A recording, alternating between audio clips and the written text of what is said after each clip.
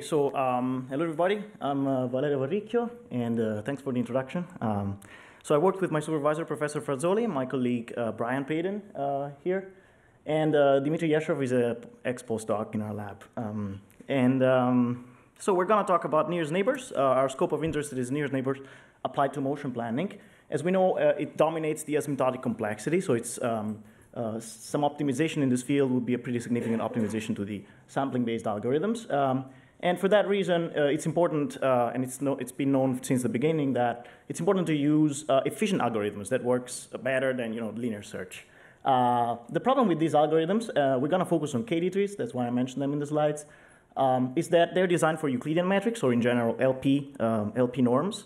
So this work is focusing on trying to extend these techniques to non-harmonic systems, both on a theoretical perspective, so we're going to have a theoretical analysis and propose improvements to the algorithms. So the problem is actually open because these slides represent the most frequent way people implement sampling-based planners for non-harmonic systems. They basically do nearest neighbor search in the Euclidean space, and then we can see that that's leading to suboptimal connection. And clearly the right choice for nearest neighbors is in the sense of a cost of connecting samples. So we're going to go through two flavors of the KD tree algorithms. The first one is the batch version. We're in the building phase. So in the batch version, we actually process the whole data set at once. We compute the maximum spread, roughly. This gives us a splitting direction, and we split using the median element along that direction. And then we repeat recursively until we get to the leaves. These leaves we can call the buckets. So the spaces that I've highlighted there, we call the buckets.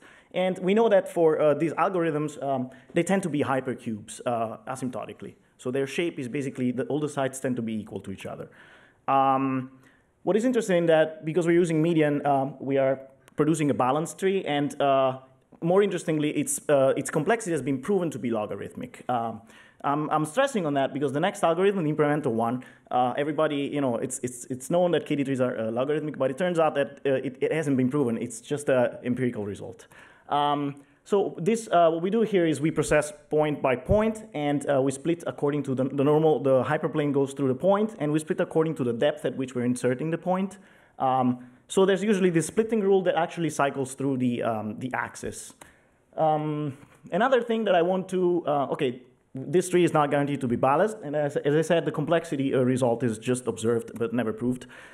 Something that I want to highlight with this slide is the fact that during the query, we are actually intersecting balls with hyperplanes, and when these intersections are present, basically we are forced to descend into subtrees that were not originally on the main search path. Whereas where this intersection is leaking, it's not there, basically we can skip subtrees, and that's where the power of KD trees come from.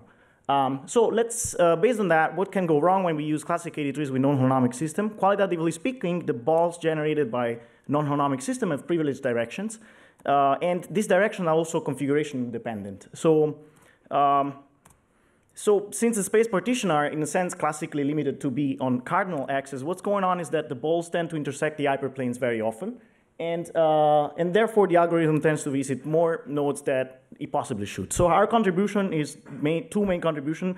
We try to see and quantify how bad this effect is in terms of complexity of the algorithm, and then we propose improvements to the incremental version. As I said, we're doing theory with the batch KD tree because for theory is more friendly. The incremental KD tree is more useful in practice, so we're also working with that.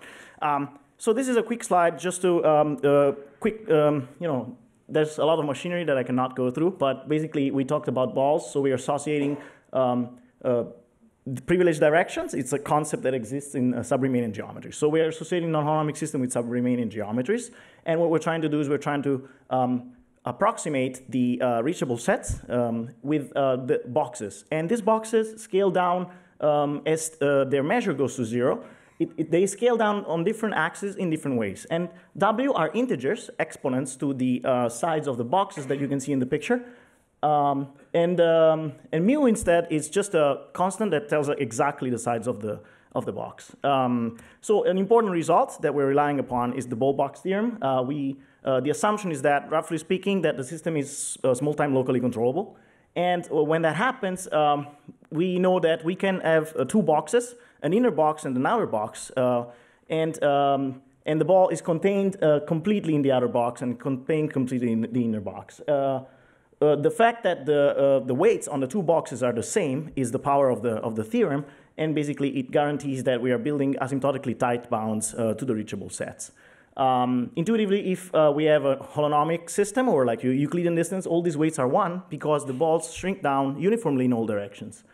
And there's a very easy procedure to follow based on Lie brackets that enables us to determine these weights. So to get a practical grasp on it, we're considering the Ritschap vehicle. It turns out that the privileged directions for this vehicle are the body axis, front, lateral, and heading axis. And using this iterated Lie bracket procedure, we will get that the weights are 1, 2, and 1, respectively for the front, lateral, and heading axis. And this gives us the intuition that, why so lateral scales faster than front and heading because intuitively the car has more troubles achieving sideways displacement. So the problem here is that before I show these coefficients are not, so while the Bose-Box theorem helps us find the weights very easily, the coefficients are kind of tricky. So we get around that with considering bounding maneuvers for Ritschap in particular. So it's easy to see that it's easy to build these bounding maneuvers. Like for example, maximum front displacement is shown by this maneuver, similarly maximum lateral displacement. And we can actually compute this in terms of t, take the first term of the Taylor expansion and verify that we match the prediction of the Bose-Box theorem. This is slightly more tricky. For the inner bounding box, we just build this visualization that helps understand what's going on. So from the top, we can actually see where the box will be placed, and then after that, we can actually understand what are the bounding maneuvers, which in this case are the, oops, it should get fixed, okay. One is the parallel parking maneuver that you're seeing here, and the other one is given by this variation of a complete curve to the left with a switch in between. So again, we match the Bose-Box theorem. This guarantees us that these two boxes are in agreement with the Bose-Box theorem. Why don't we use these results to analyze the complexity of this algorithm? So we're looking at the batch KD3 again. Let's consider the balls that we don't know, but we can assume that there's a ball that contains m nearest neighbors. In this case, there are 2 nearest neighbors. If the algorithm is correct, eventually it will visit all the buckets that intersect with this ball. Basically, for a balanced tree, the depth scales with the logarithm of the nodes. So the complexity is basically the number of visited leaves multiplied by the logarithm of the nodes. So the classic result from Bentley in '75 is that since the number of leaves is proven to be constant asymptotically, then the complexity of the algorithm is logarithmic. But what we found is that instead for non-holonomic system, the complexity is exponential. It has like an exponential term in it, where P can be written in terms of the non-holonomic parameters of the system that we introduced before. Sanity checks for whole non-holonomic system, we get logarithmic complexity again, and we can prove that the resulting complexity is always between logarithmics and linear, which kind of makes sense. Quick results validation. The curve above, the top curve, is actually a batch KD3 working with Ritschap metric, and the blue curve is a KD3 working with Euclidean metric. So we can, and this is the number of leaves. So we can see that the Euclidean metric goes to a constant. The Ritschap metric actually increases, but when we normalize by the factor of 1/6, which is the one that works for Ritschap, then we actually get a constant behavior. So this matches with our theoretical predictions. So this was actually a negative result. So we want to move to say something positive, and we propose a novel splitting strategy. This holds for the incremental version. We want to move from a classic approach that we saw before to something that looks like the one on the right, the Lie splitting strategy. The intuition is that we want the partitions to look as similar as possible to bounding boxes. So we want to match that asymptotically because that's the theory we have available. And so the two pillars of this strategy is that we want, for each sample, we want to get a hyperplane that passes through the sample, and it's oriented according to a local axis, local privileged axis, rather than a global cardinal axis. And then we want to ensure that the buckets themselves cave asymptotically according to the outer bounding box. We will see the results of this later together with the rest. As far as query is concerned, we try to, we ran into this problem of having to intersect balls with hyperplanes. And our problem here is that balls have a non-trivial geometry. So a nice way to do that is to relax the ball hyperplane intersection procedure and allow it to have false positive. So the two ideas, the Euclidean ball, one could just use an outer Euclidean ball, or the other alternative is using the bounding box that we just defined with the ball box theorem. And it turns out that since okay, I'm just showing here in the picture that this is not so hard to do. It's just a matter of checking whether all the 8 vertices for this specific case are on the same side of the hyperplane. So here we basically, this is the deep result from the ball box theorem tells us that the ratio between the two is actually going to infinite. So if we are using the Euclidean distance, we are basically wasting infinite computation asymptotically. And also, since the outer bounding box is tied to the reachable set, we also know that any other choice would at most lead us to a constant factor improvement. These are some results. We actually compared a lot of variations of our algorithm with popular libraries, FLAN, using hierarchical clustering, and OMPL, which implements geometric near access trees. And we see that on the build time, we are much faster than all of them by an order of magnitude or 2. Depending on the method we're using. And on in the inquiry time, we are actually, so our least splitting strategy, which is the green curve, is actually outperforming all the other methods. And always consider that you always need to build before querying. So actually, what matters is mostly the first graph. So dirty laundry slides, basically, we still require explicit distance computations because we're doing exact nearest neighbors. So at some point, we have to compare distances. So we were in luck with ReachChef, but we want to relax that and look into approximate nearest neighbors, maybe only based on the ball box theorem. There is no general procedure to compute the size of the outer box, so I showed you those maneuvers. That was also kind of lucky. So we have to come up with a more general procedure for that. And also, we had troubles coming up with a least splitting for batch algorithms because the batch algorithm use global statistics of the data, whereas the least splitting strategy is profoundly local to every single sample. So I guess my talk finishes here, and I'm taking questions. Okay, thank you. Yeah. Thank the speaker. So any question? Joel, perhaps? I don't see. Yeah. Really good talk, really good paper, I think, on an important problem that probably hasn't gotten enough attention.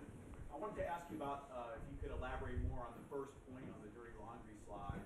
Mm-hmm. In particular, have you made any progress, or do you have any thoughts about how you would progress for an approximate nearest neighbor version of this? So basically, the volume of the actual ball, the sub-remaining ball, I mean, is always like a constant, like with respect to the box, it's kind of bounded.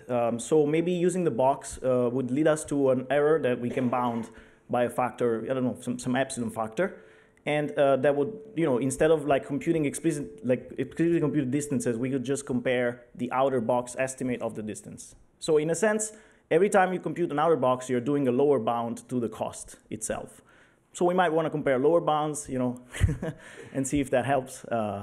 And we can actually prove some hard bounds on the quality of our results. That's just a preliminary thought. I haven't thought much more than that. Okay. Another question? Just a quick comment on you're reporting your bounds and worst case for the KD tree as theta as we've got a lower bound too, but you're actually overestimating if you multiply the depth of the tree by the number of leaves that you visited, and you can see that if you go visit all of the leaves, you're not going to get an extra log-in factor. Okay, I actually thought about it, but asymptotically, I think the fact that you have leaves that have parents in common doesn't really quite matter. We're talking about order of asymptotic order. So I believe you consider, what I did is just considering all the paths from the root to each leaf. And by the way, this is the approach that you would find in Bentley in 1975. So I just followed that. He uses exactly that idea. Yeah, you visit the whole tree, it's still going to be linear, not in log Definitely, yeah. Okay.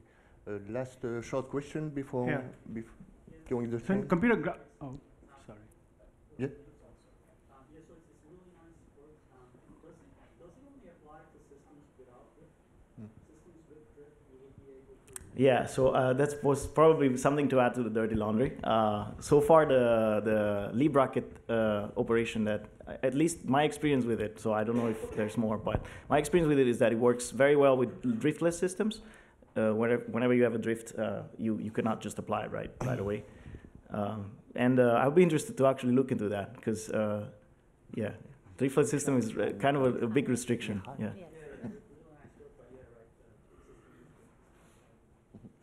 So I have a quick question. Okay, I guess it's time to move. So Thierry, in Yes. computer graphics community, right here. Yes, a short one, yes. So graphics community, KDT has been very well studied for the last 20 years. There are about 100 papers. And every GPU supports a user for ray tracing. And they have found, after a lot of work, that surface area heuristic gives the best result. There are a lot of theoretical and practical results. Have you compared your approach with that? Because they are used by millions of people. Surface area heuristic. Those splittings are very simple, and they give very good results in practice. So to be honest, 100%, I am not aware too much of the graphics, but I'd be glad to take it offline and talk about it. So I didn't give too much thought on that, yeah. Okay, thank you for the question.